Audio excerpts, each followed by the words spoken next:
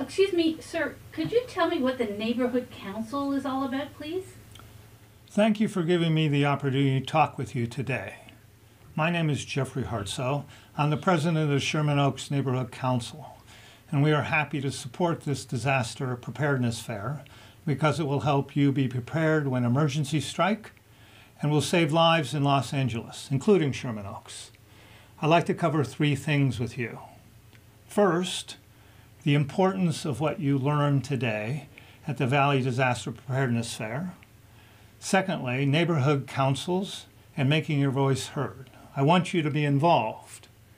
And third, thinking about what is important to you and your family and how you can help make your community, the city, and even our state and nation a better place to live and grow up in.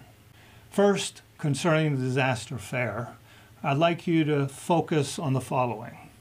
It's important that while you attend the fair, you learn about how you and your family can prepare for and respond to emergencies and disasters, like earthquakes and fires that we know might happen but always don't prepare for. Preparation and anticipation of what might happen enables us to be calmer when something does happen. We can take the appropriate steps, responding based on preparation and training. It helps keep us safer during these emergencies. Being prepared also makes you able to reach out and help your neighbors. And your neighbors being prepared makes your neighbors able to reach out and help you. And the better you and your neighbors are able to respond in times of emergencies, the less you will need to rely on our fire departments, EMTs, and police, making those services more available for others who may be at the center of the disaster. It's all part of everyone being prepared so everyone can avoid unnecessary injuries. Please do your part. Please be prepared. The second item I'd like to chat with you about is neighborhood councils. If you know about neighborhood councils and already participate, that's great. Thank you. Keep doing that. It makes a difference. If you don't know what a neighborhood council is, let me give you a quick overview. The neighborhood council system was established in 1999 with the goal of ensuring that the Los Angeles city government remains responsive to the different needs and lifestyles of Los Angeles's many unique communities.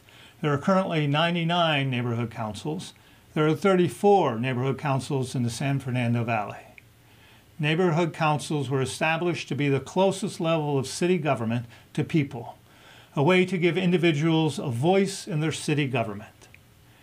Neighborhood councils are only advisory bodies who advocate for the communities with City Hall on important issues like development, homelessness, preparedness, public safety, transportation, and sustainability.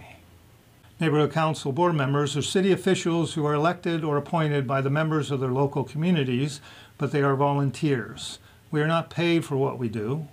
We work to represent our neighbors and make the voices of our community heard. Sherman Oaks Neighborhood Council, also known as SONC, has many committees that work to represent Sherman Oaks on the issues that our Sherman Oaks residents are concerned about.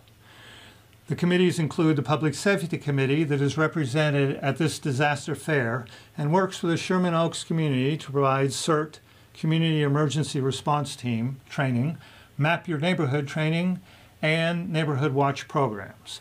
Find out what committees are active in your own neighborhood council. Think about becoming involved. Elections, by the way, for neighborhood councils are scheduled for the spring of 2021, only about 6 months away.